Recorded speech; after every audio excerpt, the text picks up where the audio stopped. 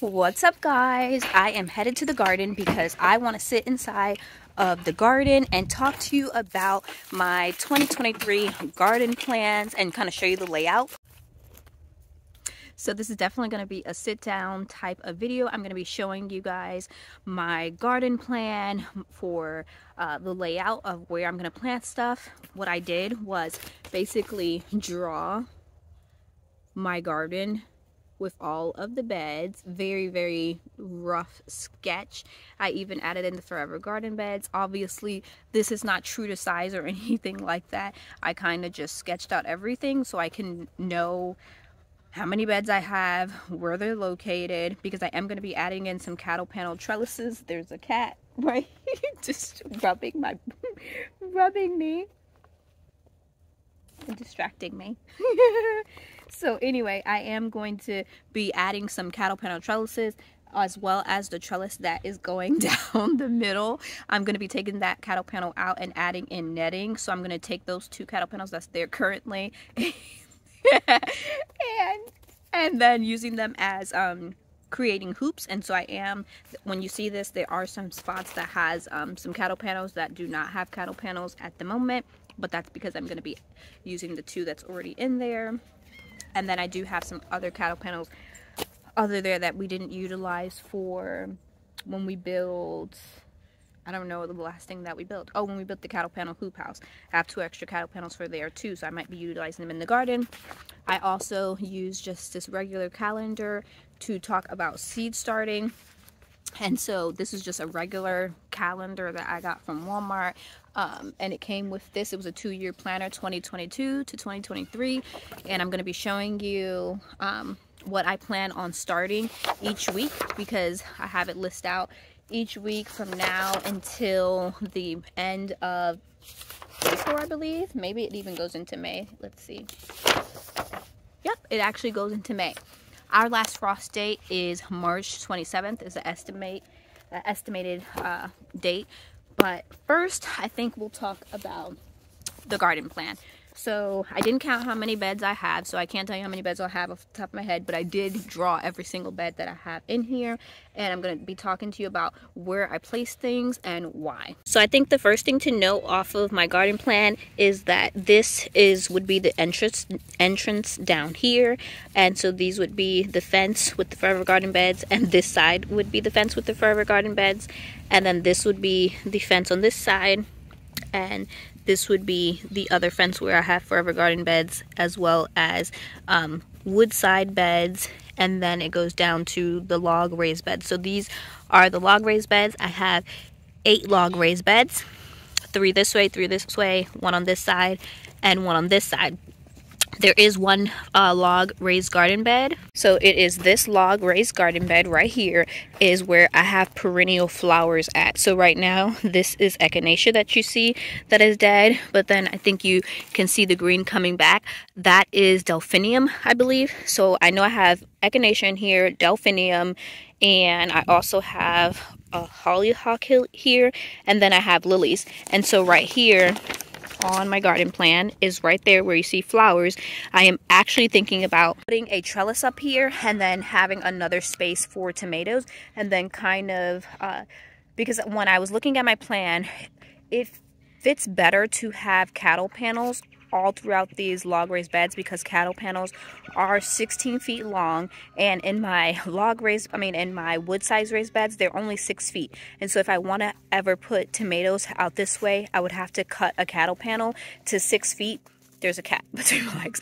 I would have to cut a cattle panel to 6 feet, and it just doesn't break evenly. If a cattle panel was 18 feet, I could see cutting it into 3 individual pieces, but with it being 16 feet and my beds being 6 feet, it just makes sense to keep tomatoes up front here. So anyway, like I was saying, so this bed, I am going to add a cattle panel here and plant tomatoes here, and I divided 1.5 feet by 16 feet because the cattle panel is 16 feet, and I got 11 point something, and so I am going to plant 11 tomatoes on each cattle panel. So I'm going to add a cattle panel here, plant 11 tomatoes. Then this next bed, which would be this second garden bed, it doesn't have a trellis either, but I'm going to add a trellis there and plant tomatoes. I'm also going to plant, if you can see, ground cherries, tomatillos, and then sunberries here. And then the bed behind it, right now, I'm going to, it already has, which is this bed that has the dead cabbages. It already has a cattle pan. I planted tomatoes there last year, so I'm going to plant tomatoes there again, as well as summer squash. And then this bed right here, I have a cattle panel right here. I am going to plant tomatoes there, as well as basil and marigolds is going to be between each of my tomato plants. But I'm also, it's this bed right here, and it's garlic in the front. So I'm going to have the garlic in the front, tomatoes in the back, and then bush beans along with them.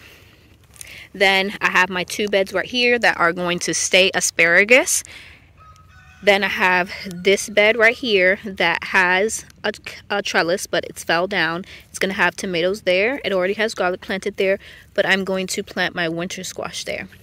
And then I have a bed right here, which is this log raised bed. It does have garlic in front of it, and it has that rosemary. And it says the garlic, the tomatoes, and potatoes. I will just take a moment and say that people normally tell you do not plant nightshades together because they attract the same pests. So like maybe tomatoes, peppers, and potatoes, they all, you know, would attract nightshade plants, and so you wouldn't want to plant them next to each other.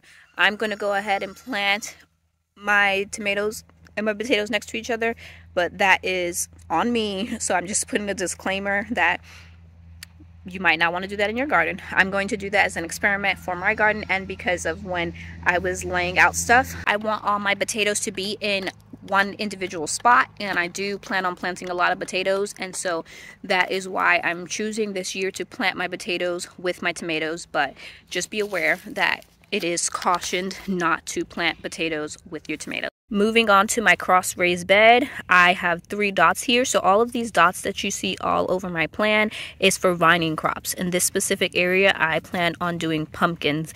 And then, so pumpkins will be right here in this cross raised bed.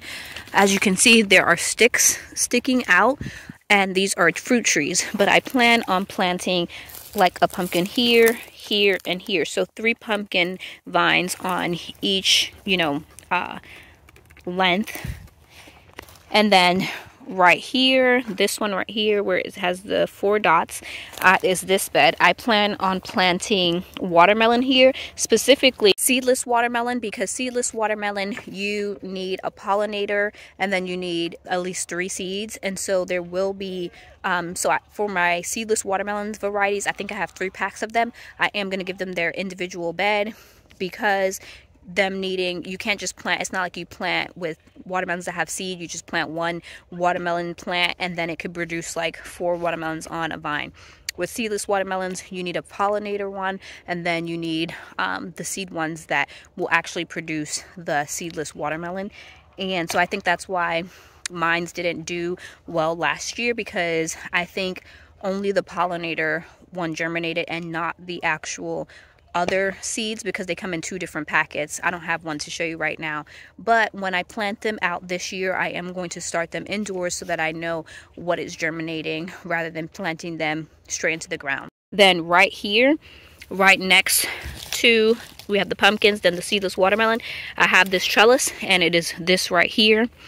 I am going to plant cucuzzis here and tromboncino squash, but then, and that's going to go up the trellis, but on the outside of the trellis, down this whole row, up to about this bed right here, I plan on planting watermelons, because I want to utilize that whole landscape fabric right there to allow the watermelon vines to grow out that way. And so I think that would just be a good use of space to kind of like have a watermelon patch along this area right here, since I don't have beds right there.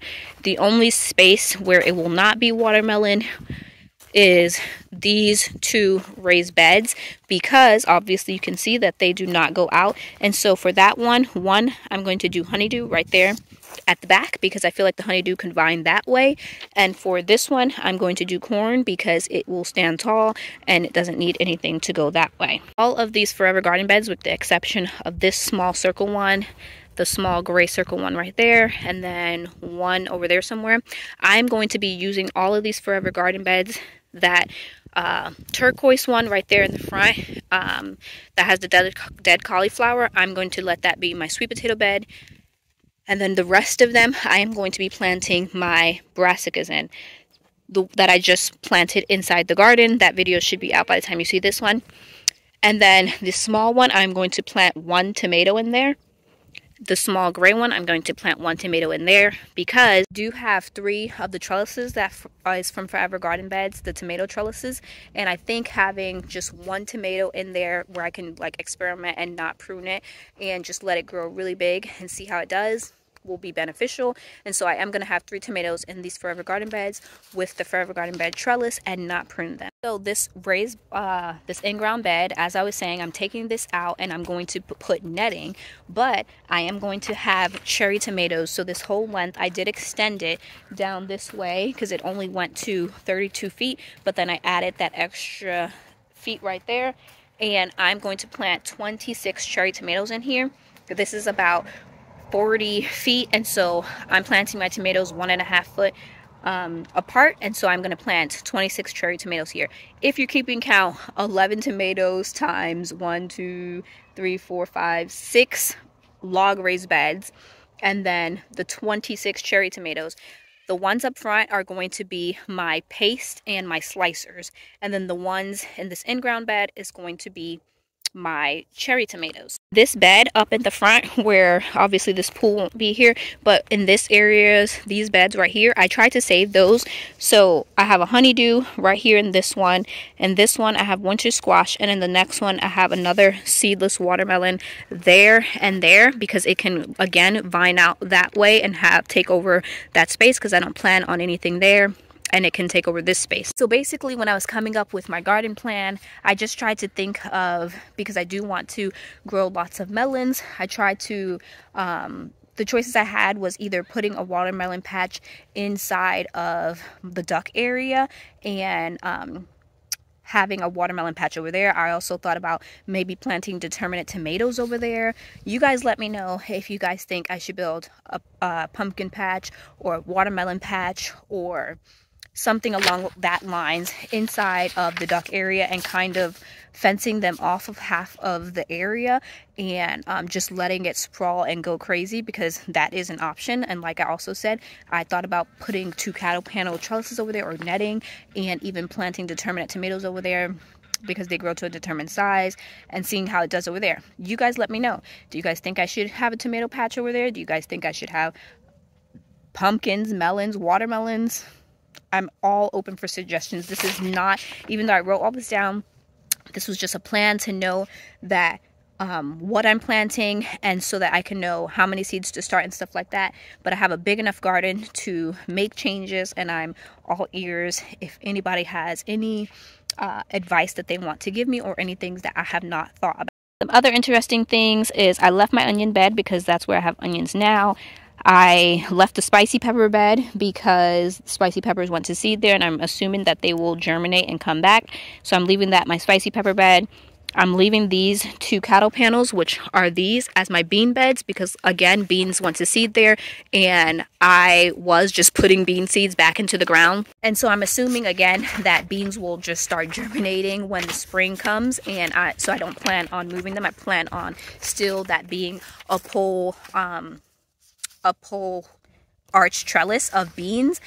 I will say that on one of them I had noodle beans, and I don't plan on growing noodle beans this year, and so one of them might start growing noodle beans, which will be fine. I'm just not planning on planting noodle beans this year, but I do plan on leaving it as a bean trellis. Something interesting on this list that you will not see, I did put peppers right here because I'm thinking about, I had thought about just planting sweet peppers inside of the hoop house, but then as I was thinking, I thought maybe I could plant some peppers outside as well. And so this is not like a final area. I'm not sure. I'm thinking about maybe planting some peppers outside and some in the greenhouse and see what does the best, but that's not a final thing. I do have a hoop right here that is not there right now that I plan on planting some melons that are small enough, 3 to 5 pounds, where like the sugar baby watermelon and stuff like that, where I can trellis some melons, but then also have some bigger melons growing at the backside of the raised beds. Some other things that I thought about was I did want to have a succession of zinnias and sunflowers.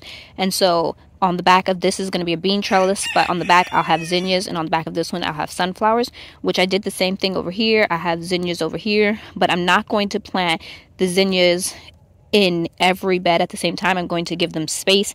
As same thing with the sunflowers. I'm going to give them probably 2 weeks, so do like 2 rounds. I'm going to do like 2 rounds of planting zinnias and sunflowers 2 weeks apart, so that way when one set of zinnias going to seed, that I still have at least another 2 weeks before the others is going to seed, because last year I planted all my zinnias and all my sunflowers at the same time.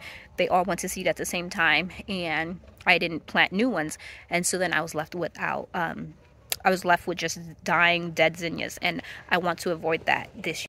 So another thing that you might be thinking of if you're keeping track is that's about 95 tomatoes places in my garden.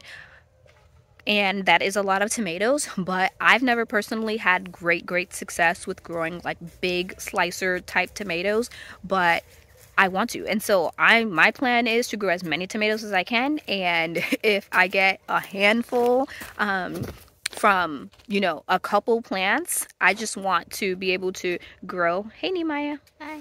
I just want to be able to grow as many tomatoes as I can that I can fit, and then be able to test the varieties and see what lasts, what doesn't. Because last year, my cherry tomatoes, and other years too that I've grown tomatoes, cherry tomatoes and like paste tomatoes, I can get them to grow. But like big slicers, I always have a problem with. And so I really want to grow as much tomatoes as I can, so that I know that I have enough tomatoes for when it's time for preserving, that I can preserve things like the pasta sauce, the pizza sauce, and spaghetti sauce, and all that type of things, and have enough tomatoes that I don't have to buy any. So I hope that gave you like an understanding of my thought process, and while I was planning my garden, to kind of like help you where to plant stuff and where to the best place to put things. Because I know when I first started gardening and I was following the square foot gardening method, I saw like, oh, watermelons just need like a square foot or 2 of growing space, and so I kind of like put it in the middle. And then what happened was, if you're familiar with growing watermelons and they grow like a 8-foot vine, is that they crawled over everything that I've had planted around them, because I planted them in the middle thinking they just need 2 foot of square space, 2 feet of square, 2 feet, 2 square feet? Yeah, 2 square feet of space. And then that was not true. They ended up crawling over everything. If I was like growing in a small space and I did want to plant a watermelon, I would just say plant it at the edge, so that way it can come out, and not plant it in the middle where it's going to grow over all of your plants. And that is what happened to me. So with picking my places to have trailing things like big watermelons that I can't trellis up, and pumpkins and stuff like that, I tried to pick the areas of my garden where they have space around them, so when they come out the bed, which they will do, that they are not going to affect and kill other plants. So I hope that kind of helped you and may give you some ideas for your garden. I didn't go over every single bed, but I will take a photo maybe, or just go over my my plan very slowly, and maybe you can like pause the video. At the bottom I did kind of put totals of what I think will be inside this garden. So it says like 95 tomatoes, 16 cantaloupes, 15 pumpkins, 16 cucumbers, 15 winter squash, 4 areas of bush beans, but then not including that log raised bed, 9 places for pole beans and stuff like that. While I was counting,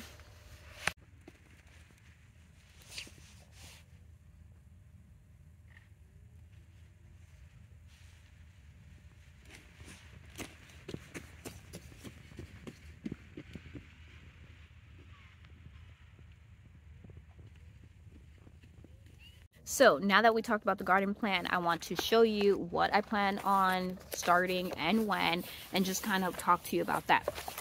So I have, like I showed you, my planner right here, and I just basically went on the Farmer's Almanac and saw one was put in my zip code. It told me, you know, where you're at, and then it basically gave me a date of when I should start everything. And using the Farmer's Almanac, I just copied basically and paste, but you know, wrote it down of when I should start everything week by week. But then I also did some adjustments. So right now I started my brassicas and it didn't tell me to start my brassicas till the 23rd. But I use Sense, and based off of last year and like when I planted last year, I looked back at my notes and I decided that I was going to plant my brassicas at the 9th. And then just because I put everything on a Monday does not mean that I have to plant it on that day. I'm just putting that I should plant it that week. So it could start on a Sunday, it can, you know, and then end on a Thursday, or I can do everything on the Monday or whatever. I'm just putting exactly what needs to be started that week on that one day, so that way I know what needs to be planted that week. Another thing that I did was last year I planted my peppers at my 12-week before my last frost date, and that would have been the 2nd. But I was busy doing house stuff, and so I didn't actually start any seeds last week. And so I will be starting my spicy peppers and my sweet peppers, as well as my celery, at the 10-week mark. I did plant my brassicas, but if you see it says Snapdragon, Bachelor Bud, and Lisianthus, I decided that I wasn't going to plant those things. One, because as I was doing my garden plan, I didn't have a space for those. I only made space for sunflowers, zinnias, marigolds. And so those are the flowers that I'm going to be focusing on. And really, I want to focus on producing more food than flowers, even though I think flowers are beautiful. And they were, you know, I thought the Snapdragons and Bachelor Buttons were so lovely, and Lisianthus last year. But I think that since this is going to be my 2nd year gardening in this garden, that I really want to just focus on soil health and producing vegetables, and then maybe next year or even in the fall planting more flowers. But for now, I decided that I'm going to focus on a certain amount of flowers, or certain types of flowers, and that are beneficial for majority of the season, where Bachelor Button, Snapdragons, and Lisianthus are more cool weather flowers, whereas the marigolds, the zinnias, the sunflowers are more of the summer garden. And so those are the flowers that I want to focus on. So after my next week, I'm going to plant the peppers, then, and the celery. On the 23rd, which is my 9th week, I have marigolds, oregano, and thyme. And then next to it, I have like how many I want to plant of each thing. I plan on planting or starting 140 sweet peppers, 40 spicy peppers, and 12 celery. I do not plan on, that's how many seeds I plan on going. I actually only want 36 or less spicy pepper plants, because that bed is a 3x6, and I plan on planting 2 every square foot, which is 36 plants. And so I'm thinking if I start 40 and I end up with less than 36, that would be enough to plant that whole bed. And if I have extras, then I can give those away, sell them, whatever I want. Same thing with the sweet peppers. My original design was to keep all of my peppers, my sweet peppers, inside of the greenhouse, because I'm thinking if I could get them hotter faster, that they'll produce better. Because this this year, or this past summer, they got off to a slow start. And so yeah, I'm just thinking if I could keep them protected and kind of manage their growing conditions, maybe that would be, you know, different. But maybe that's a reason why I should plant them in both spaces. And with the marigolds, I plan on starting them earlier than I did last year, just because they do take a while to flower. Can you stop that? They do take a while to flower, and so I want to make sure that I'm planting them early enough to start flowering. Then the next week on the 30th, I have basil, eggplant, radish, tomato. And I did break up starting my tomatoes at different times. So at the 8-week mark, I'm going to plant my slicers, because my slicers and my determinate tomatoes, because the determinate tomatoes are going in the greenhouse, so I can plant those out a little earlier. And then my slicers, because they do take a longer time to produce that big tomato, and so I plan on starting those first. And also to help with like garden burnout and like seed planting burnout and taking care of all those seedlings. The following week, which is going to be February, that is when I plan on starting my paste tomatoes, as well as my spinach and my radish. And that would be at the 7th-week mark. At the 6th-week mark, I plan on planting my cherry tomatoes, because those usually produce the fastest and have take the least amount of time to produce tomatoes. And so that is why I plan on starting them at the 6-week mark, especially just to give my tomatoes a variety of different times to have them planted out into the garden. Basically, what I did with everything is I went to the Farmer's Almanac, saw when I should plant stuff, put it down on here. I made some adjustments based off of experience and growing last year. Also, made some judgment calls because I know on my Farmer's Almanac it does not say to grow cauliflower in the spring, but I'm going to try to grow cauliflower in the spring. I am hoping that planting cauliflower earlier will keep it from getting going to seed, because that is basically why they tell you that it's too hot in my zone, South Carolina, zone 8B, to grow cauliflower in the spring, because it just gets too hot too fast. But I'm going to try it because I'm a risk taker, and so I am still planning on planting cauliflower in the spring. but just so you know, you can, just because I'm telling you to follow the Farmer's Almanac, you can definitely still make your own calls and experiment, because what if it really works out for me and the Farmer's Almanac is telling me that it's not going to work out for me, you know, but then it does. It is not a fact. Gardening is not based on facts. It is, or like, you know, that it's going to definitely happen just because they tell you. They can tell me to plant all these things, or they can say that, you know, the last frost is going to be March 27th, but then it comes April whatever, because it's all the weather and stuff like that, and so nobody has control over that but the Lord. So the Farmer's Almanac does not know everything, but they can give you their best judgment, and so that is why I am making a judgment call on that. So basically what I did was I put, and then if I needed to transplant out something, so I put transplant out brassicas, but I already started my brassicas in January. And so at this time when I'm transplanting them out, they'll be about 6 weeks. And so things like, I have like carrots. When I put carrots here, I didn't put transplant out or like start outside, because I know that I'm starting carrots outside. And so I didn't necessarily put if I was starting it outside, because I kind of just used common sense for things like radish and peas. Those are things that I always, and carrots, plant directly outside, sow outside, and so I didn't necessarily put sow outside. But if there were plants, if I was transplanting them, I did put transplant, so that I could know that this is the time that they say to transplant it. And so I do hope that kind of like helped you. This is how I set up my garden plan, and like I said, it goes all the way up until May. Like, so on March, another example, March 6th, I have melons, but then I also have transplant out kohlrabi, and then I have, you know, cucumbers. So when I know that when it says March 6th that I'm not planting out cucumbers March 6th, but that's when I'm going to be starting it. And then I also put when my last estimated frost date was.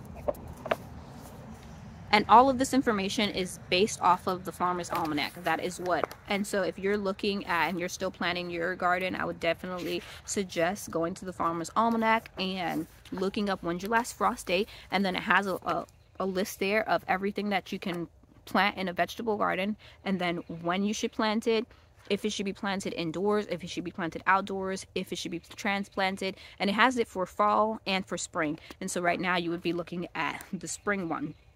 I also put, you know, when the Farmer's Almanac told me to plant potatoes is the same day and the week that they told me to transplant out my peppers and tomatoes, which is April 3rd. It is 1 week after my estimated frost date, because even though it's an estimated frost date of March 27th, they want me to wait a week to make sure that the soil is at the high enough temperature, and that, you know, you're just basically, you know, cautious of a potential freeze. But of course, you know, use sense. And I did put, even though I put transplant peppers and tomatoes on the 3rd, I also put transplant peppers and tomatoes on the 10th, because I know on the Farmer's Almanac where it tells you, you know, transplant out at this time or start at this time, they give you a time frame. So with tomatoes, they say you can either go by the moon or you can go by the dates. And so they tell you that you can, like, the best time to start tomatoes for your zone would be, you know, February 16th all the way till February 28th. And so they give you like a time frame of when it is best to start tomatoes. It's not just one specific day. I put one specific day or one specific week on mine just because I needed a plan, and I didn't want to have so many things that I'm planting on one day, and so that's why I kind of spaced out my tomatoes, just because I know I'm going to be planting a variety of tomatoes, and I wanted to space everything out so that I'm not experiencing burnout, because seed starting burnout is a thing that last year I planted everything, I think, at one time, and then when all those seedlings, I know it was different because I was inside the house, but once they all started getting bigger, it was hard with grow lights and stuff like that. And so I am happy to have the hoop house so that I know, obviously, that I won't run out of space, hopefully, of places to have my seed starting trays on the ground, because I don't think that I'm going to be able to build shelves before I start seed starting. So that's basically everything that I'm doing. I wanted to share with you guys. I did share a picture of what I was doing on Instagram in my stories.